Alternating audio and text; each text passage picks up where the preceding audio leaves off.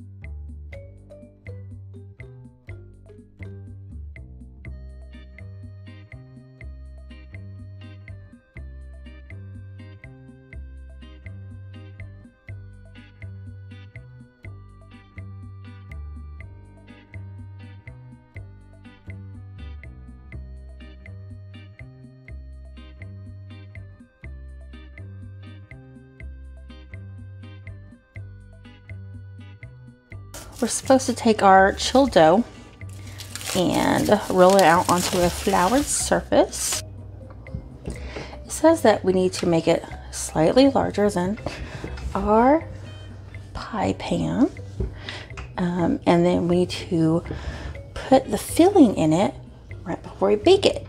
Oh, no, no, no. Don't be like that. Stop whipping. Quit it. Quit it. Stupid. This is a shit show. No, quit.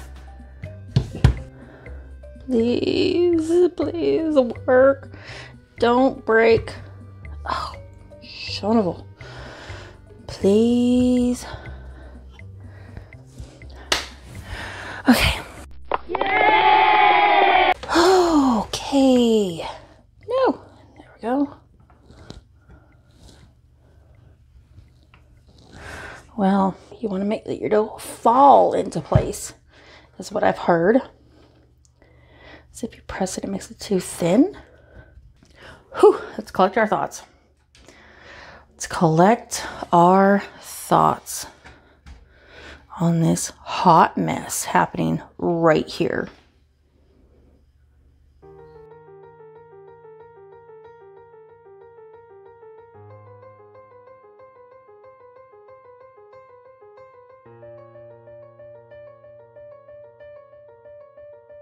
This is baked for about 20-25 minutes. I'm going to try to take all of this out here.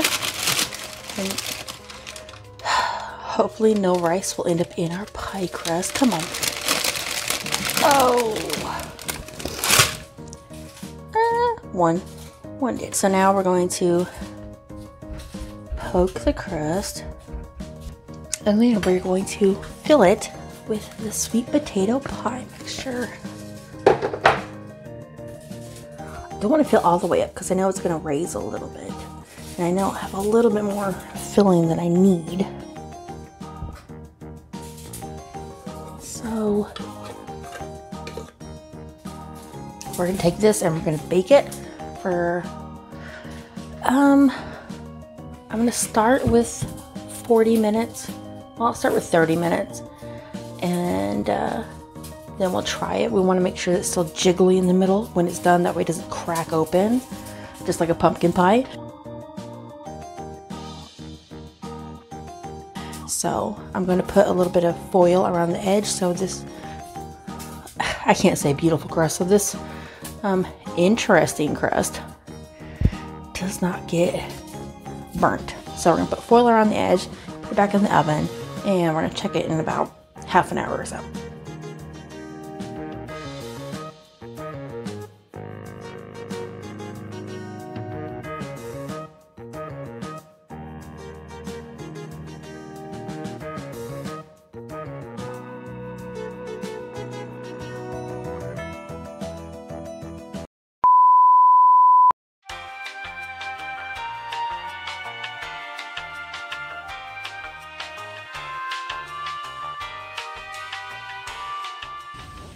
Just a little much orange in it, but I like it. Other than that, if I can eat more of it, I approve.